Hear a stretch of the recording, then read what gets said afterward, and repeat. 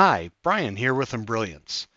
This is part 5 of StitchArtist Level 3, and we're going to take a look at how to create and publish your own motifs.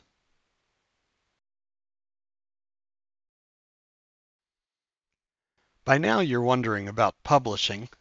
Let's start with something simple like a motif. I'm going to zoom in and we'll draw a motif real quick.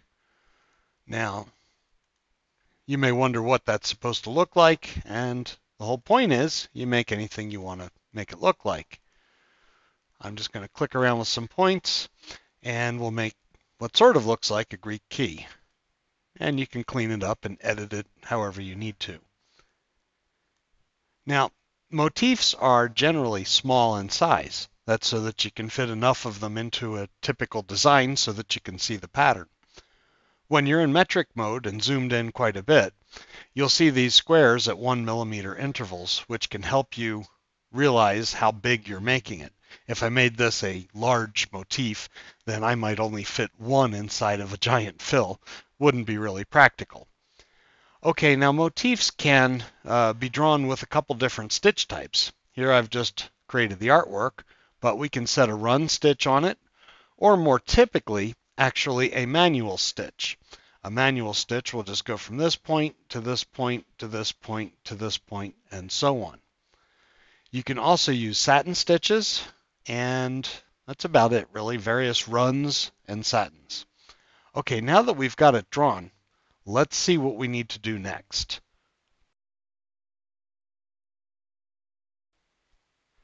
To publish the motif is pretty simple. We go up to the Create menu and select Publish Motifs.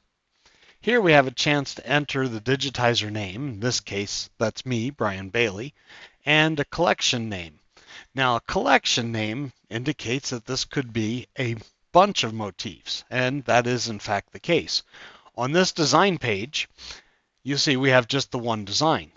However, each motif could be another design, and a motif can have as many objects in it as you need. But let's keep this simple for right now. We're going to publish this for my use.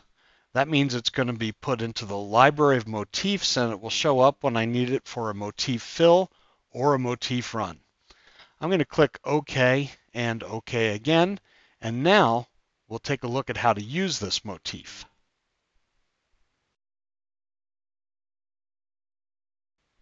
Now that we've made a motif, let's go ahead and use it. We'll create a simple line, and we'll turn it into a motif. And in this case, I don't want that one. Let's go add the one that we made. There's the category, Brian Bailey Outlines. And there's our Greek key. Pretty neat, huh?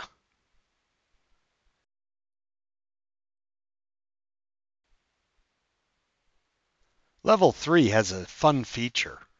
Here we can change the size of this motif or any motif that we have selected. I'm going to make it a little bit smaller, and now I'm going to use a Level 3 specific tool, Adjust the Motif Scaling. With this, we can increase the scale of each motif, each copy, as we go along the line. You can do this with any combination of motifs as well.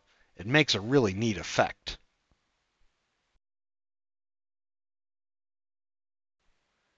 Now that you've seen motifs in action, let's just talk about a couple details for housekeeping purposes.